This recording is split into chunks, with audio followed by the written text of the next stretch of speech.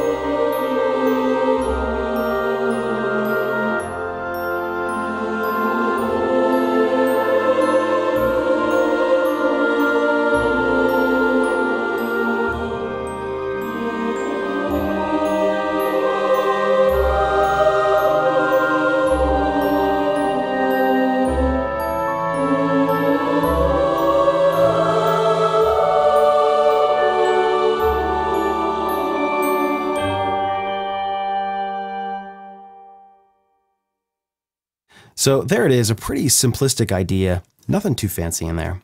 Again, we're working with strings, no brass this time, a little bit more woodwinds, and we'll look at that in a little bit. A couple of choral patches here, celeste, a little glockenspiel, some twinkly bells, a marked tree, as it were, and just one note of tubular bells here. So this first piece I titled Christmas Mischief, and the second piece doesn't really have a title here, but to me, it sounds like more of a wintry dream, kind of a wintry fantasy thing.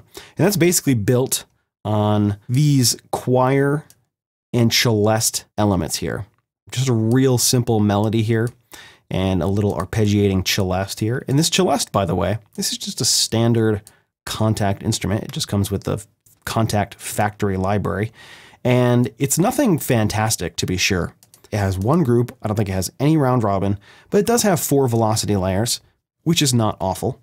And I think it sounds pretty good. I don't have a better celeste. I don't have a dedicated celeste library. No Cinesamples has Randy's celeste as part of their collection. And also they have a celeste in one of their Cineperk series. And I'm sure there's some other celestes out there, but I think this one does a pretty good job. I think it's one of the only standard contact instruments that I used in these pieces. Not that the standard contact instruments are bad, but there are definitely some better tools out there. But it's always nice to remember that, you know, if you have contact, there are some pretty decent sounds in there. I know for me, whenever I am, thinking about a new sound, I never think to kind of re-explore the stuff that's already in contact. I'm always just looking for a new library. But maybe that's just because I like new stuff, and buying things gives me that feel of Christmas, like I get presents. So we have this really simple arpeggio idea here. This is nothing really spectacular. I didn't give this a tremendous amount of thought. Just kind of played it down a handful of times to work out what I wanted the chords to be here.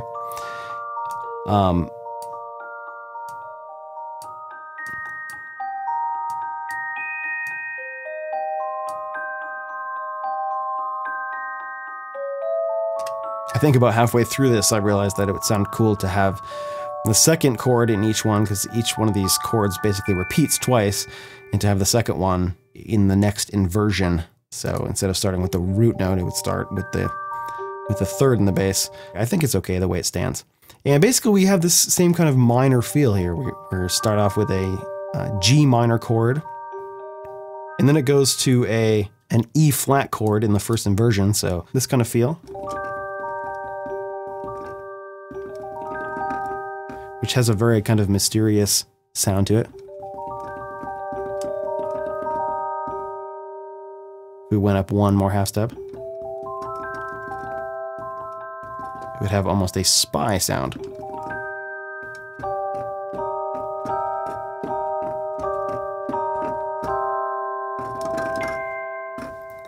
Then we go to an F major chord in the first inversion.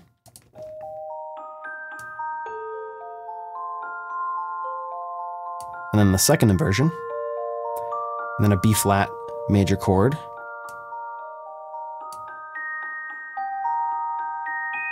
Then the E flat chord again.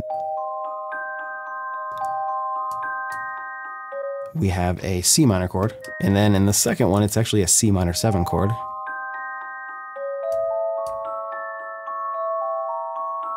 And then it goes to an A major in first inversion. And then kind of an A7 in second inversion, which almost sounds like a diminished 7th chord, which essentially is very similar to a dominant 7th chord.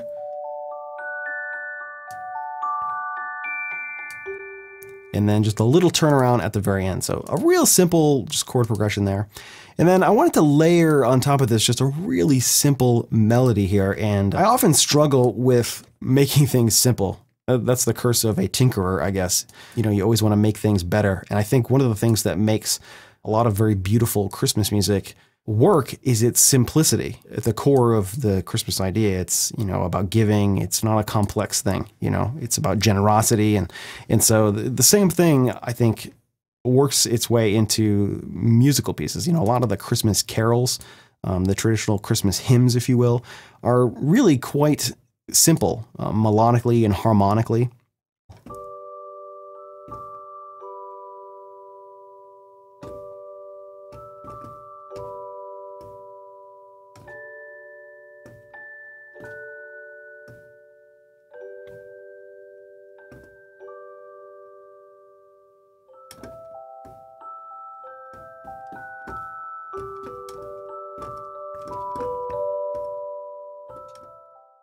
In creating this melody, I wanted to try and keep it really, really simple and also keep it a little bit realistic because a lot of times, well, at least for me, I forget that real instrumentalists and real singers, they need to breathe.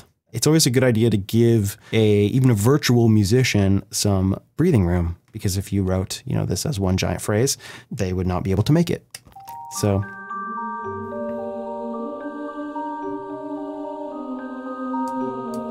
And with a real simple library like this, you know, I just wanted to use the ooze. This doesn't have a whole lot of phrase making capabilities with a lot of words or anything. So just want to keep it real simple. And also keep the melody, you know, just this very simple idea. Bum, bum, bum, bum, bum, bum, bum, bum. Once I kind of settled on the basic shape of the melody, I tried to use that in each one of these little phrases. Bum, bum, bum, bum, bum, bum, bum, bum. 4 notes ascending, and then a little break, and then 4 notes descending. I probably could use a little bit more work in automating the legato transition volume because some of them jump out. Some of the speeds are not exactly optimal. And then in the second part of this is basically just a repeat of the A section, but with a little bit more orchestration, a little bit more instrumentation, and a nice harmony line here.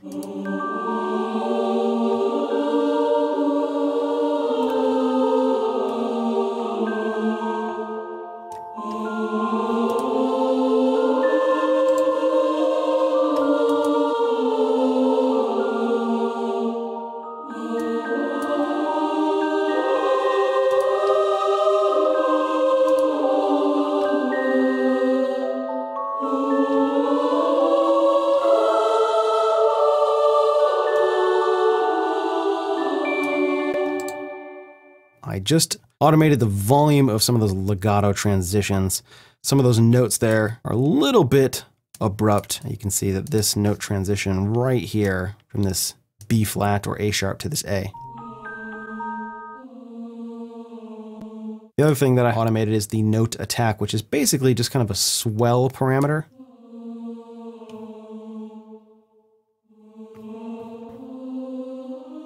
To try and smooth things out just a little bit. I think that worked pretty good there. So just a couple of small adjustments in there really helped to clean that up. But I love in this B section here where you get these really cool sweeping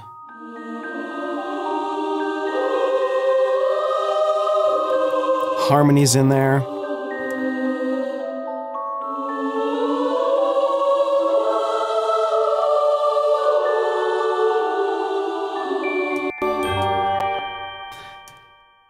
And so that's what went into making that melody in there. A couple of small tweaks there. Again, this is kind of a work in progress. These are not finished tracks by any means. In the woodwinds, we have something very simple going on here.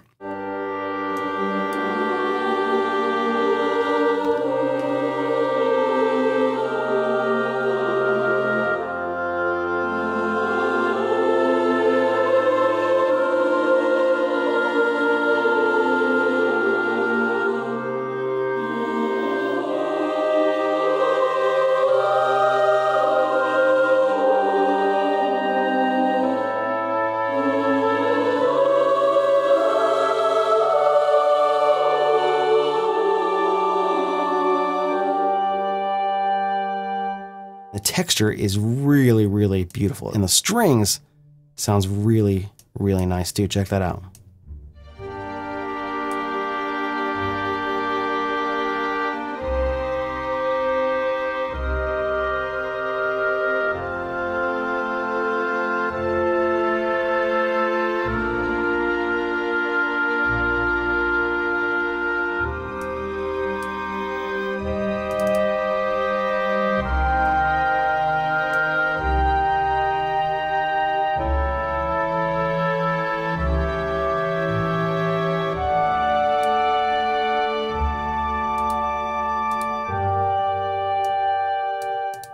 And these could use just a little bit more shaping. The thing that really makes it sound beautiful is that higher bassoon part in there.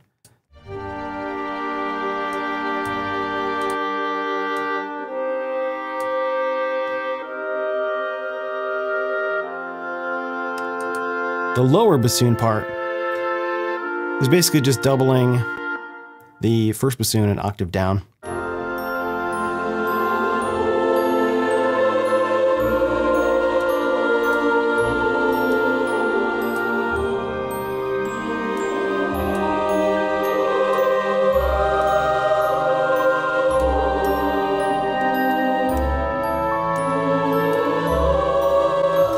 And then in the strings, just a real simple thing here.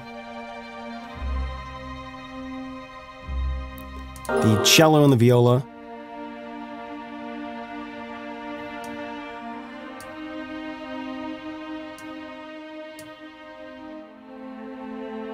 The ensemble's doing the pizzicato, although I could have just done that in the bass.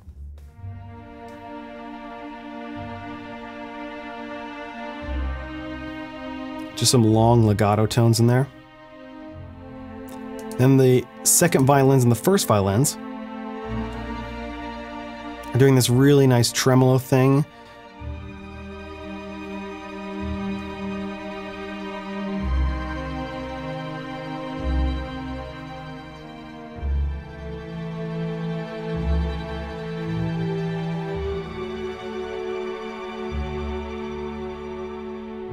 I think it has a really beautiful texture with that combination. Pretty similar to what I used in the last composition example. But it had a different kind of intensity before that was kind of driving with the staccadismos, jun, jun, jun, jun, and it had more of a pulse. This is just kind of an overall kind of icing on our cake, if you will.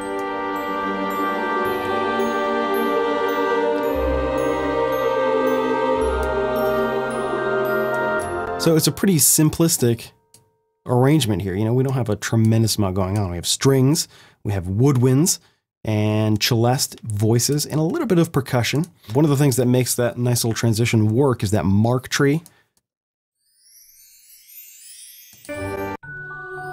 Really helps to make it feel magical.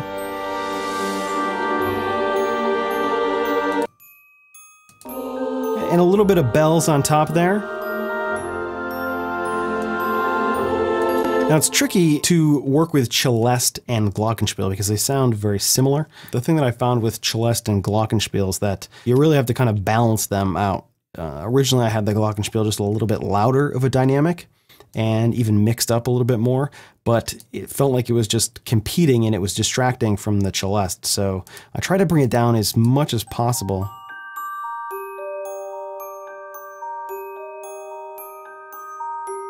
To make it sound like, you know, it was all one thing, because even if we take this and we bump it up, then all of a sudden that becomes way out front, and it doesn't sound like it's working cohesively with the celeste, which is what I wanted. I wanted the same idea in the celeste, but I just wanted to enhance it with a little bit more texture and a little bit more zingy punch there. And then to end it, all I did was I gave that really great tubular bell hit in there, and actually probably could throw one right here too.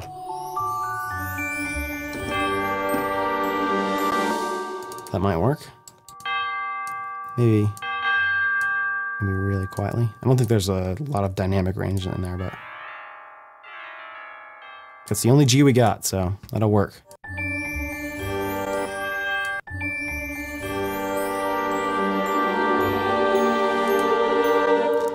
Using a lot of bells, a lot of bell-like instruments, you know, celeste, tubular bell, glockenspiel, all those kind of things. A lot of it has to do with bells, because I think that's one of the sounds we've been kind of programmed to recognize as being associated with Christmas is, you know, the bells, especially jingle bells, right?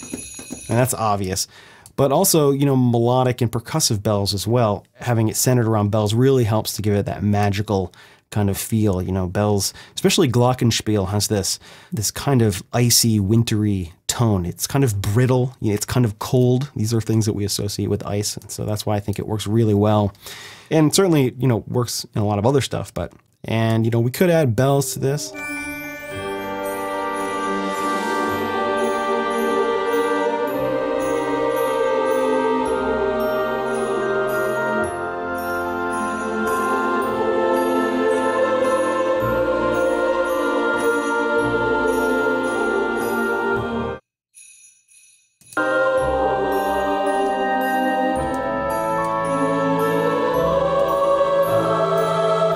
And if I did that, I would probably need a stronger downbeat, so I'd probably use some timpani in there as well, just to give some nice downbeats.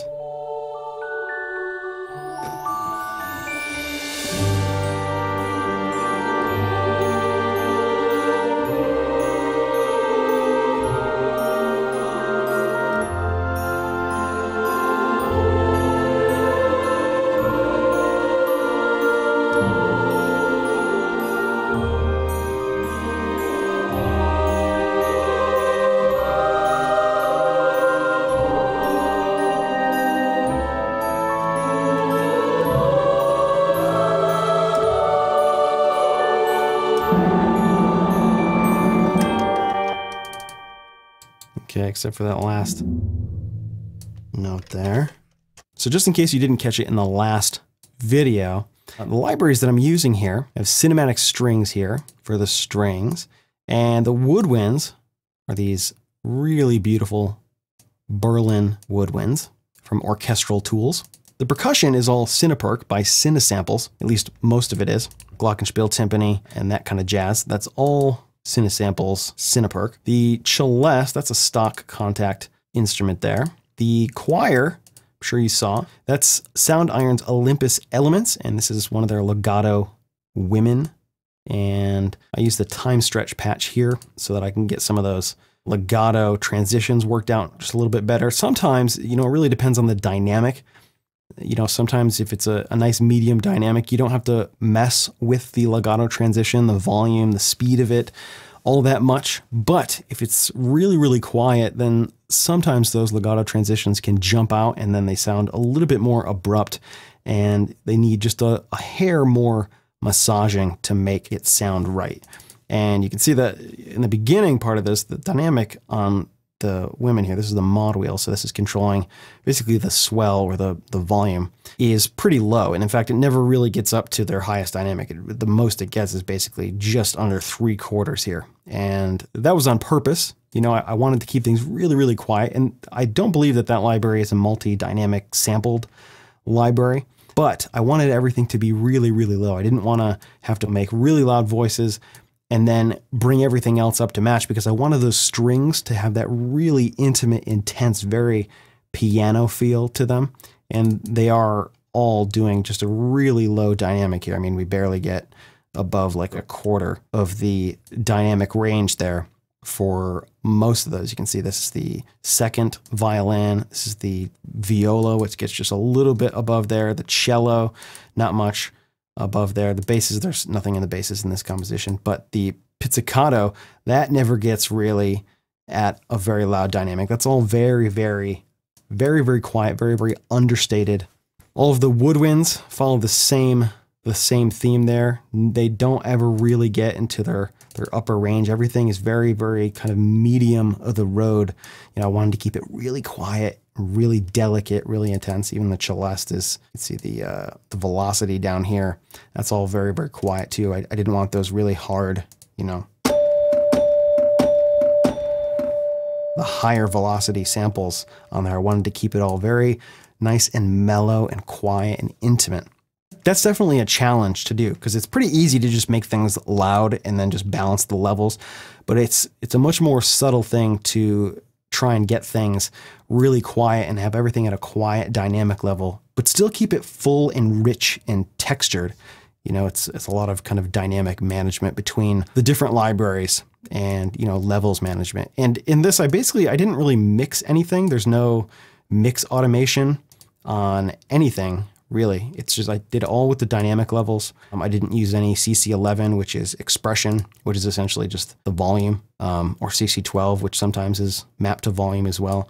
Just did everything with the dynamics, the mod wheel, and the velocity to try and get this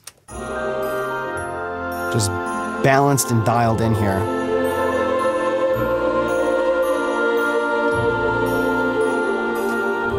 And it is pretty low. I mean, if you look at my master effects here, if I turn this off,